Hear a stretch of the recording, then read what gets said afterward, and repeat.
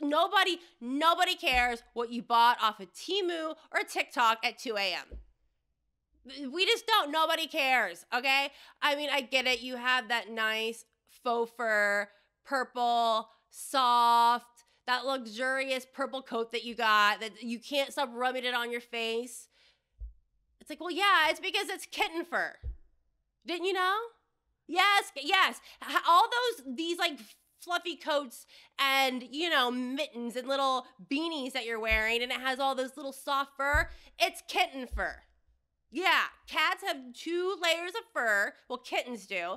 And it's called a down fur. And it keeps them warm until their full coat grows in. And that's what they put on a lot of these items. It's totally true.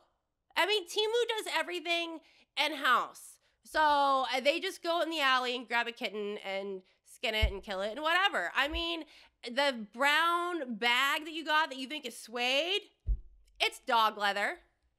Yes, God, you can get it tested. They do. They test this stuff and it comes back positive for cat and dog fur.